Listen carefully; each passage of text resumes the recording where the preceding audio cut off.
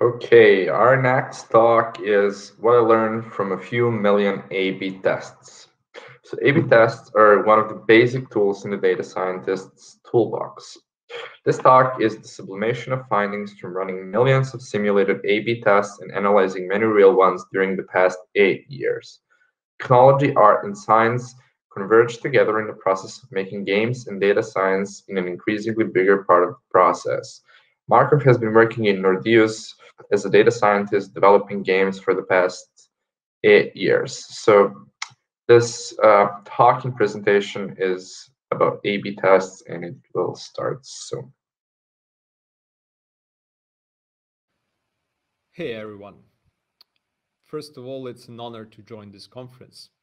For today's topic, I've picked A/B tests. At one point, I wasn't really happy with all the learnings from the actual A/B tests I've done over the years, so I decided to do a few million of simulated ones, and today I'll be talking about both kinds. First of all, let me introduce myself. I started working in Nordeus in 2012 in analytics team that was 1.5 men strong. Since then, I had this really interesting, amazing opportunity to grow professionally at the same time as data science grew as a field in gaming industry at large. Nordeus was started in 2010 in the golden age of Facebook games when it brought something completely new to the table, Top 11, which became the world's most successful mobile sports game. Now, Nordeus employs 180 people from across 20 countries and has since released Golden Boot and Heroic Magic Duel. So, what's this talk about? Well, for one, it might be a good guide for someone entering data science from the machine learning background. And from my experience, this is the way most people enter data science these days.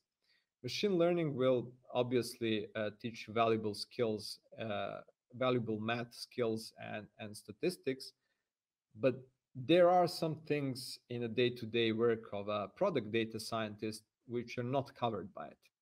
This is also a subject that's often been taken for granted, and as all things taken for granted, A/B tests have much more depth than it seems. And finally, this is my personal story about discovering my own professional weak spots. And here's the story. At one point, I decided I really want to know how t-test works. I wanted to understand it. And I started my search, the place where most searches start today at Google, went through many pages. And for most of them, I got something like the following. So you take your data after you've done the split and measured something. And the first thing you need to do is calculate t statistics. Then you need to figure out degrees of freedom, which is already a bit confusing name. And you're using it to determine the exact students distribution that you're going to use to translate your t statistics into the p-value. And once you got it, if the p-value is less than 0.05, you can claim your hypothesis true or something like that. But if it's not less than 0.05, uh, you cannot claim it false. So it's already a bit confusing. But the most important thing is this wasn't really an answer to my question. I wanted to understand how t-test works, to understand why the formulas are the way they are. Instead, I got a recipe, if you like, the list of things you do in order to, well, do the t-test. This is the confession part. I'm not a statistician. I've been trained in statistics, but this feels to me like I'm reading someone else's code and they didn't have a good idea how to name the variables. The names aren't descriptive or intuitive, at least not to me. It feels very confusing. And frankly, for the most part of my career, I followed the recipe. And you can learn a great deal from doing it. You can learn what to use and when, and how to interpret the results.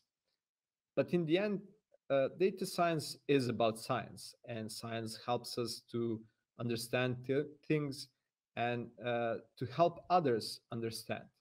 And in this case, I was using something I didn't fully understand to help others understand their data and their business and find new opportunities. And that was bothering me. It felt wrong. And it turns out it's not just my personal crisis. In recent years, top statisticians have challenged over reliance on p values and pointed to their misuse in science and consequently in data science as well. And here is the excerpt from a public statement from American Statistical Association. My two favorite points are p-values do not measure the probability the hypothesis is true, which is very common misconception, and p-value is not a substitute for reasoning. This one's very interesting because we often treat this p-value as something magical and we don't question it even though it goes against our common sense. So it's this list has obviously a fair share of my own sins. But let's take a step back and look at how we do the measure. So you can imagine that there's some underlying truth represented by this distribution that perfectly in the top image that perfectly describes how we get the data points in the metric of interest. And then you do something. You decide to change the system somehow. You release new feature, test new technology, or test new drug. And we have this goal to increase our metric of interest by 10%. This is represented at the bottom image, where you can see these two distributions look very close to each other. And this is true. Traditionally, this is considered a small effect size. But think about it for a second. If you increased revenue by 10% in a multi-million business, this would be additional million per year of usually clean profit. If you do this 5 times per year, you have literally transformed your business. But this is not how it usually works. We are very happy with much smaller increments, which means that we are actually happy with something uh, that's much smaller than what's traditionally considered small. Anyway, you set up the test, do the 50-50 random split, and measure for some period of time, let's say seven days, like in the examples here. And now you need to figure out what's actually going on. Do you have this change? Have you managed to improve something? Or you're just measuring the same thing in two different ways? And from these images, it looks like it's a trivial choice. If the red line is consistently above the blue line, then we obviously made some improvement. And if they're close, then, well, probably we have failed. But it's not that easy. And you can get a feel about this if you do a simple AA test. And AA test is exactly what it sounds like. You just do the split like you would in an A/B test, but you don't change anything. And what you will typically get is two different measurements. And cool thing about this, you can actually use your existing data. You just randomly split it. So it's cheap and you can do it anytime you want. But you can do the split in multiple ways. And let's say you do it in 100 different ways. You will get 100 different pairs of measurements. And what you can do with these is you can print these images and give them to your colleagues. And then if you ask them, and especially if you frame the question in the following way, if you ask them what version is better, you will get many wrong answers. And you will know they're wrong this time because you know what you did. So you don't have to stop at 100. You can do it many, many more times. Let's say you do it 100,000 times. And let's assume you have your criteria all straightened up. You will say something is better if it exceeds some predefined threshold. Let's say in this example, it's going to be 10%. And if you take these many repetitions and plot a histogram of differences, or let's be more specific, the mean differences, you will get something that approximates better and better a distribution that looks like this, that looks like a normal distribution, but it's not. It's actually students distribution, but already in this example, it's indistinguishable from the normal distribution. So if you did the whole thing as described, and the example is like uh, like I've described it, uh, out of 100,000 repetitions, you will measure a difference that's greater than 10% or lower than negative 10% in about 5,000 cases, which is 0.05, the magical number. So it's 1 in 20. Okay, so now I have cheated a bit so far because this is a good definition of a p-value. It's exactly what it does. It tells you how often you can expect to measure something that seems significant, even though there's no underlying change. But this is not the way t-test works. You don't have this distribution. You only have your measurement. And I know that many data scientists prefer to do bootstrapping because it's much more visual and hence easier to communicate than t-test with its funny terminology. But there's also confusion about how to do the resampling for the bootstrapping. And here's the thing. You can actually connect the bootstrapping and t-test very easily. So by definition, we are measuring p-value assuming that everything comes from the same data source, that everything comes from the same distribution. So we will just assume all our data is coming from the same distribution from both groups. So in this case, we had 1,000 and 1,000 samples. So we just joined them into a pool of 2,000 data points. And these 2,000 data points will represent this underlying, maybe imaginary distribution that we are sampling from. So each time we are resampling, we will just pick samples from this pool. And how many samples is there? Well, the same amount there was in the original groups. So in this case, it's 1,000 each.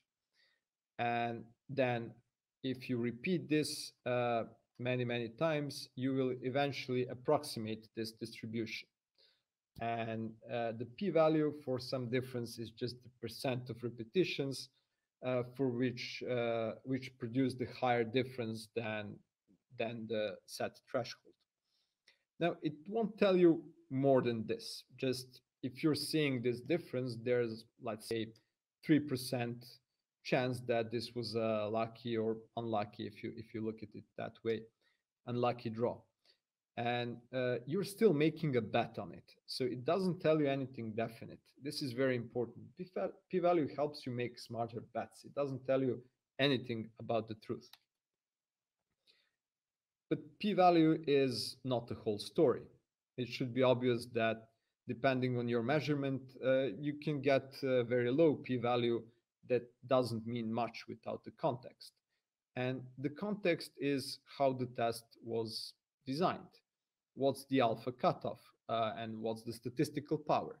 And these are another two weird variable names. Alpha cutoff is just the name for the magical 0.05, and statistical power is this other parameter that you're usually leaving at the default value when you need to figure out what's the minimum sample size you need to run the experiment. And here's a funny trick. You can treat t-test as a pre-trained classifier. And why not? It just makes binary decision. So you can draw a confusion matrix, which most of you coming from machine learning already recognized. And in this confusion matrix, you can easily see that 0.05 is alpha cutoff is actually false positive rate.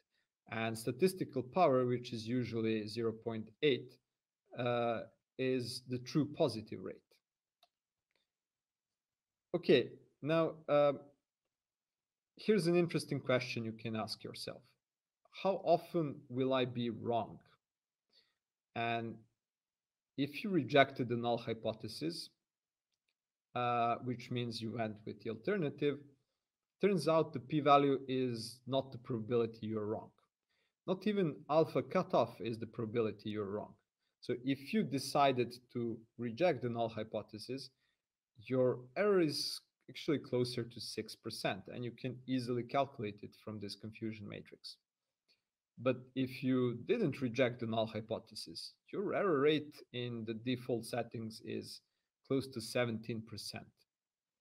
And in this case, this is probably 17% of missed opportunities. So just think about it. You have missed a lot of opportunities to improve your business. And why is that? Because you went with the default values that have been set up 100 years ago. And that's all to it. They didn't have computers back then. They didn't have the means to collect the data that we do have today. So why would you stick to these default values in the first place? We can go a step further and even draw a ROC curve for a given t-test. So why not if it's a classifier? And same as when you're building a classifier, you need to ask yourself, what will hurt you more, false positive or missed opportunity? And again, same as when building a machine learning classifier, you're finding the answer in discussing it with your stakeholders. This will help position the dot on the ROC curve to something more favorable for your business. But think about it. If this was a Kaggle competition, would you be satisfied if you knew you could get much better performance overall? Again, the question is, what's your company's strategy about A/B tests? If you're doing them rarely, well, you could improve performance of these tests a lot by just increasing the sample sizes by 50%. And maybe you want to optimize for quantity, you want to do a lot of automated A/B tests. In that case, again, you need to have this conversation, but be aware of the trade-offs and then decide. You don't need to use the default values. Okay, so far I've been talking about some things that are mostly familiar. Here's something new, at least it was to me. And yes, I'm not a statistician again, but I would expect that I got familiar with these concepts somewhat earlier, considering what I do for a living. And let me start the story from a paper I read, where they have found in Airbnb that A/B tests often overpromise compared to the actual increases to the baseline. And this is a big company with a huge amount of data, and they can measure this effectively. Okay, they had a lot of explanations. Why is that so? Obviously, there is no single reason why this happens, but it turns out that M error is certainly one of the puzzle pieces of this confusion. So what is an M error? It's magnitude error, and it's very interesting thing. So it's going to tell us how much we can expect to overestimate when we make an estimate of how much we have increased something. So it only kicks in if we have rejected the null hypothesis. The easiest way to explain it is by observing edge cases on two different ends of a spectrum. So let's say we are looking for a change of 10%. And the actual change is much higher. It's around 50%. So what we're going to measure something around this 50%. And with more or less equal probability, we can measure a bit more than 50% or a bit less than 50%. But overall, our uh, expected error is close to zero. But if the actual change is 10%, well, then we either measures 10% or higher, in which case we have almost certainly overestimated the true effect, or we will measure something less than 10%, in which case we have actually false negative. We have concluded that the change is not significant. So the first thing is that although M error can be defined overall as the average error across all possible outcomes like these, uh, it kicks in to much higher degree if you're measuring something close to your decision boundary. And here's the main issue with how we're running A/B tests. So often, if we have a target of, let's say, 10% increase, we set this or something very close to this number as a decision criteria. And this is obviously wrong, because if we do manage to measure something, we will most certainly get an inflated number. Good thing is that it can be influenced by increasing the power of the test, by increasing sample sizes. And in these images, you can see how it varies and how quickly it drops when you're increasing sample sizes. But you can also see that if you're stopping your test too early, you're going just to make this problem even worse. So if you do measure something that looks significant, it's most probably overestimating the true effects. And obviously, this is one of the very important reasons why A/B tests seem to overpromise. Another new thing is S error or sign error, and it's actually the worst kind of error that can happen to you when you're doing A/B tests.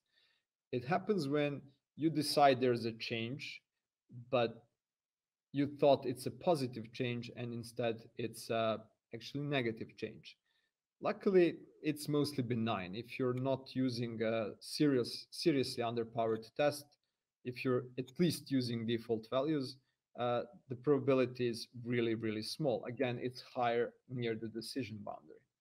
And it drops really quickly with statistical power, with the increase of the statistical power. Okay, this whole talk would be incomplete if I haven't touched the problem of measuring revenue, and more specifically, revenue in free-to-play games, because this is what's bothering me day to day.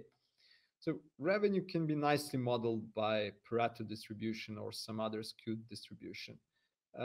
Something that tells us that 20% of customers brings us 80% of the revenue, or 20% of our inventory is bringing 80% of the revenue, or something similar to it. So in free-to-play games, only a fraction of players are customers, and this rule still applies to our customers. So the final distribution of average revenue per player is heavily, heavily skewed. And the question is always what to do with this data. So you can often find in literature that t-test is only used for normal distributions. Well, this is not true. Others say it's asymptotically correct if distribution of means is normally distributed. And this is a lot to take, really. You need to figure out what it means. But the truth is the t-test is incredibly robust, and you can use it to test almost any kind of data. I've run simulated experiments with uniform, normal, exponential, and some very skewed distributions that look like our distributions for revenue in free-to-play games. And it has very similar performance on all of them when they have fixed variations. Actually, it works even better on heavily skewed distributions. And I'm not really sure why is that, but I can assume that there is simply more mass under this peak that you can see on the image below. Of course, it's still very, very hard to test these metrics because their variation is huge, and that's creating a lot of problems.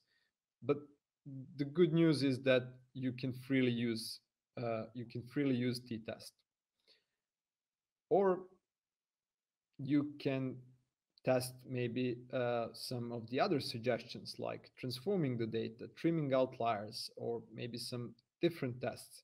But it's very useful to test them on the simulated data, on the simulated examples, because that's really the only way you're going to know exactly what happens.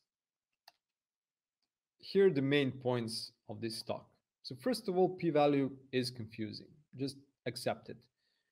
It's not telling us any of the things we wish it did.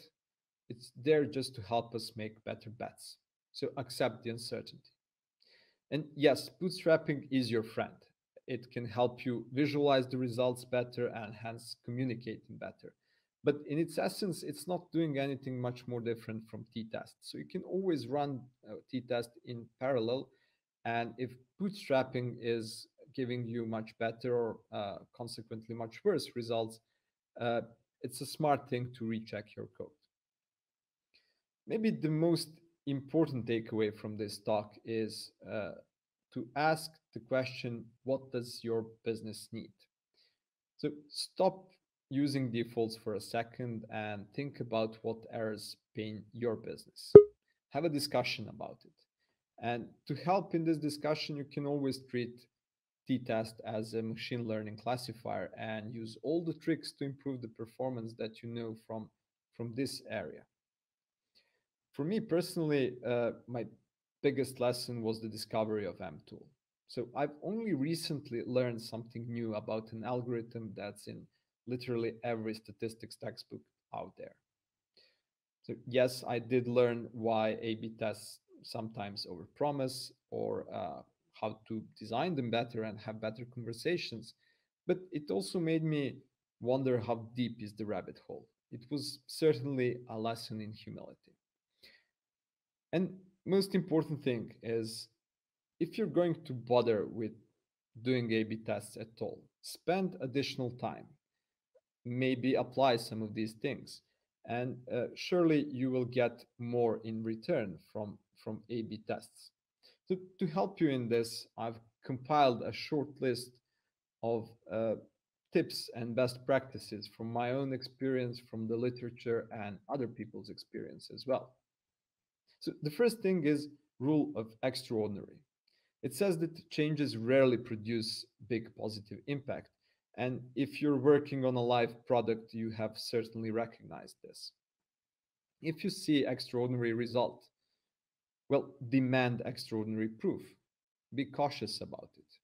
This is especially true about the outside of your company results. So what often happens is that another company publishes a result which is amazing, and it can easily happen that if you implement the same thing they did, you will not get this amazing result.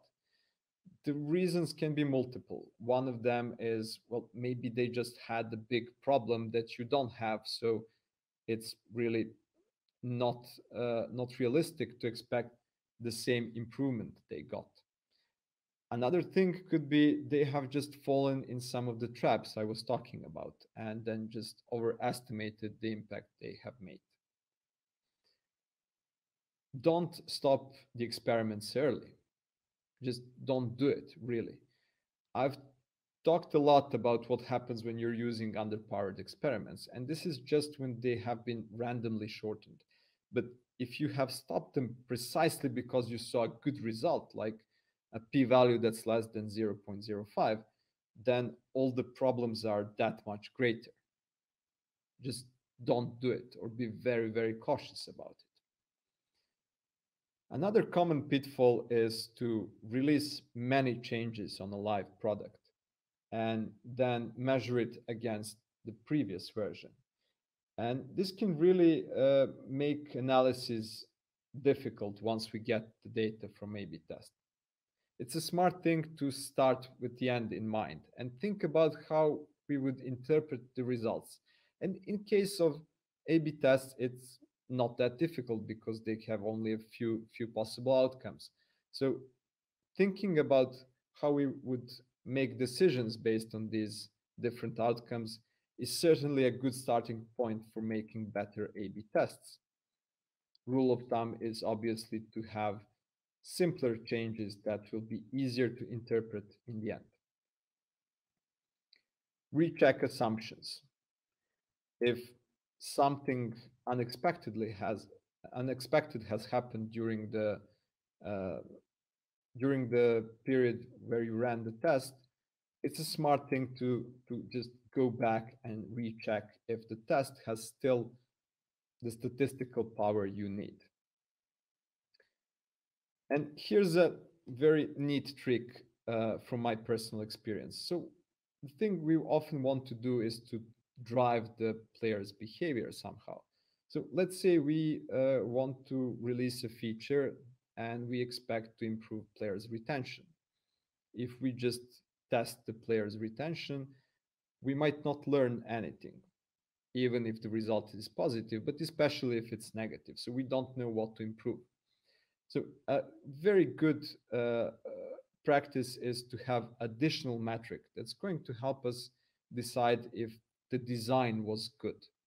It can be something very simple, like checking if players are interacting with the feature at all, or if they're interacting with the feature in a way we expected them to.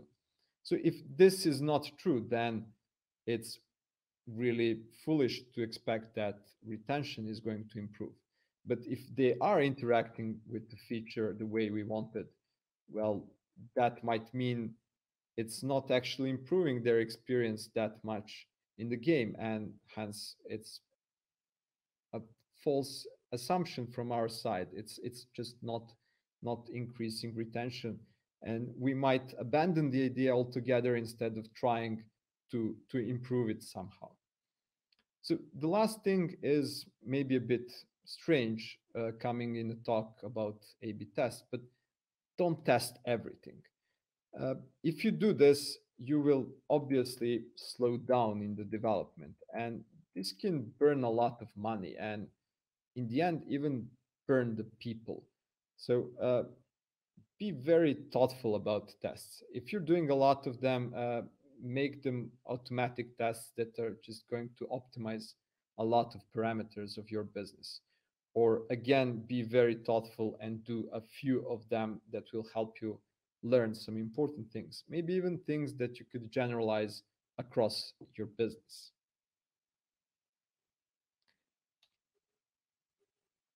Thank you for your time.